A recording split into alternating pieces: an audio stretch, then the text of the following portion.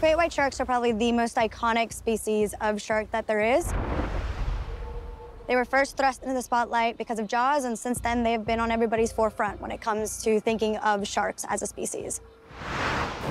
So juvenile great whites are basically miniature versions of the adult. They're born at almost 2 meters long, and they're born with a fully effective set of teeth, but the teeth are different.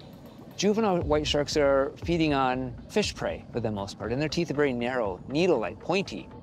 This contrasts to the big adults who are feeding on larger things like marine mammal prey, and their teeth are broad, triangular for sawing chunks of flesh out of a much larger prey item.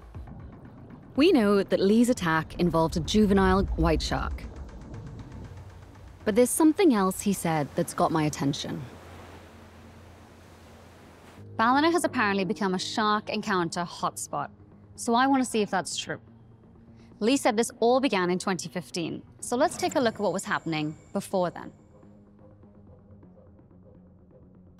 So from 2007 to 2014, there were 2 shark bites in Ballina. But from 2015 to 2018, there were 8 bites. That's a massive increase, and the question is, why?